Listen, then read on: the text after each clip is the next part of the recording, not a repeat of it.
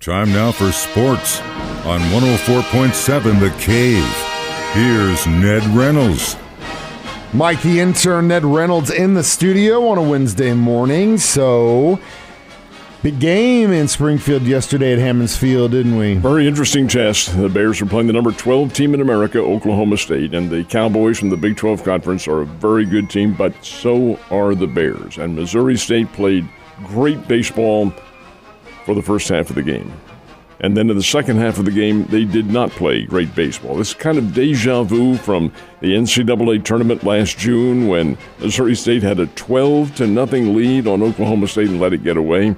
Well, this time, the Bears had two leads on the Cowboys, 5-0 and 8-5, and could not sustain it. Why? Because the pitching staff just simply is not in the groove yet. They walked 9 batters, this is Bears pitchers, walked 9 Oklahoma State Cowboys, and you do not open up the doors and give a team that good plenty of chances. And Oklahoma State did, came back, had a 7-run 7th inning and beat the Bears 12-10. I thought Missouri State played very well. They had 4 home runs in the game. Bears have plenty of power, and it's young kids. They can bomb that baseball. But you've got to have all phases of the game. There was one particular stretch where the Bears had an inning-ending double play and made a bad throw to first base, an error, and gosh, that left the door open. And again, with good teams like Oklahoma State, you can't leave the door ajar. You've got to slam it shut on them and keep them out of the game. Still, I think this Bears ball club is very good. They're 5-3 on the year, and I think they're going to win a whole lot of games. Well, hopefully that pitching staff can kind of step up, because when you got a 5-0 lead, if your pitching is there, man, you ain't got to worry about nothing. How about last year when they had a 12-0? Yeah, I know. But that's not a very good sign, especially this early on in the season. But it is early, so we'll see what happens. Also, a really sad note in the sports world this morning. Yeah, this really bothers me, because this is the individual who passed away, 97-year-old Reverend Bob Richards, was a great American sports hero back in the 1940s, 50s, and really even after that, because he was the national spokesman. You're probably a little too young to remember this, Mike, but national spokesman for Wheaties, the breakfast cereal, and he was a great spokesman for it. The Reverend Bob was 2-time Olympic gold medalist in the pole vaulting. He was called the pole vaulting parson, or the vaulting vicar, as the media like to use the alliteration. And he was really a great guy, great personality, a minister, ordained minister, one of the all-time great athletes ever produced at the University of Illinois, 6-time champion in track and field and decathlon at Illinois, 3 Olympics in London, Helsinki, and Melbourne. And in that last one in Melbourne, he not only won the gold medal in pole vaulting, but he also competed in the decathlon. Great individual, one of America's great heroes, passing away, the Reverend Bob Richards at the age of 97. What an incredible life, though. Oh, and yeah. I bet he had more Wheaties than anybody else in the entire history of the world. So thanks for what you left us. Last but not least, it had some exhibition baseball games yesterday. Cardinals against the Nationals. Is that right? Cardinals did win, knocked off the Nationals by a score of 5-3. Nolan Arenado, 3 for 3. That's a great start. Now, he's only with the Cardinals for a short time, as are Wainwright and Michaelis. And several others who are playing for other teams. But that World Baseball Classic begins here a little bit later on. I think it's the first next week is when they'll begin play, and that's when those guys will all leave that club and then go to the World Baseball Classic. But they don't lose. Baseball, come on, you're getting the training in. It's training. Doesn't matter what uniform you're Anyway, in. the Cardinals got a 5-3 win, and the Kansas City Royals come away with the win. It was 6-6 in the 9th inning. And the Royals scored 6 runs. 12-6, Kansas City beats the Cleveland Guardians. Outstanding wins for both of them. Yeah, man. If like I said earlier in the week, if spring training counted, the Royals would be off to a hell of a start.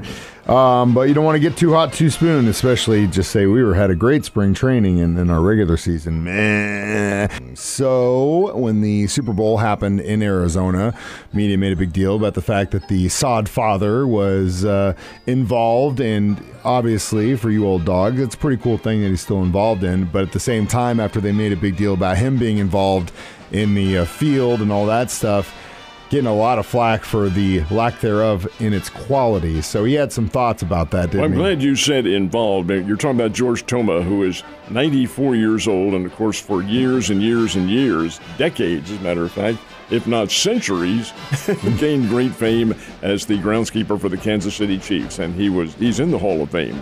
The man was a master at taking care of fields and has been involved in all 57 of the Super Bowl games, either in a direct capacity or an advisory capacity, which he was this year. 94, you're not going to get around all that much. So they asked him yesterday what was the problem, and he was not at all shy about saying, hey, the field, I think he is in a way apologizing for not being there, but he said it was overwatered, and you don't do it that way. Apparently what they did was they rolled the field out. Of course, you can do that. It's on train tracks, so to speak. And they rolled the field out in the Arizona sun, watered it, and then brought it right back again, still damp, and then covered it up. He said, you don't do that. What kind of foolishness is this?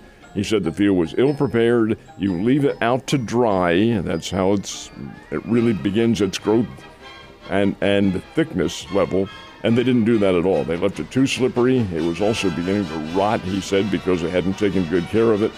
So he blamed the groundskeeper and he blamed the NFL for not keeping very close look on what was going on with that field. And when George Toma gets angry, you know it fully well. We've had him down here a couple times. He's a very, very good guy. Great interview.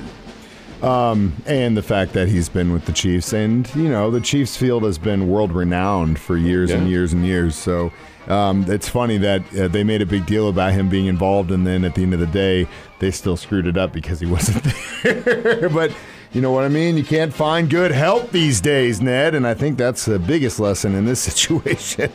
So NCAA might be screwing with football games again, aren't they? This is interesting because, the Rules Committee for the NCAA, especially in football, is meeting in Indianapolis this week. Indianapolis, I think, is an hour ahead of us. They may have already started now. But bottom line is this. The college officials in the NCAA for football want the games shortened. And they want this not necessarily because of customer appeal, but because it would lessen the level of injuries in college football. It's a violent game. Come on, we've talked about that many times. And to use as their background on this, NCAA did an experiment here, and they judged and looked at the number of plays that were used. In college football, college teams, on an average around the country, have 180 plays a game. The NFL has 154. They said, we need to shorten this. We need to lessen the level of injury possibilities in college football. So indeed, what they're thinking of doing is tinkering, so to speak, with the game clock. And one of the proposals, there are several of them, but one of the proposals is instead of stopping the clock after every first down, you leave it running until the final 2 minutes of the game. Then you can stop it. That's when it's critical. But before then, they think that'll help shorten the game. There are other little possibilities that they're talking about, too, in this game, but in this whole circumstance. But they do want to shorten it, and I'm in agreement. I've been over to Bears games. They average well over 3 hours to play. Oh, yeah. You shouldn't have that. And it's mainly because college football is more offensively skewed than the NFL, but also that game clock stoppage is a big part of strategy too for a lot of these teams. Oh, it is. So that's going to flip a lot of things up. But I agree with you, and I agree with that. I think it shouldn't be as long, and I think that would definitely alleviate some of the time. So we are in agreement, sir. Last but not least, we did have some college basketball last night, didn't we? How about Kansas? Are they ever amazing? Here's a team that is one of the top-ranked teams in the country. They're number 3 in the Associated Press college basketball poll. Played Texas Tech last night, and the Red Raiders from Lubbock. Game was in Lawrence, but the Red Raiders gave Kansas all sorts of fits. But the Jayhawks won it 67-63.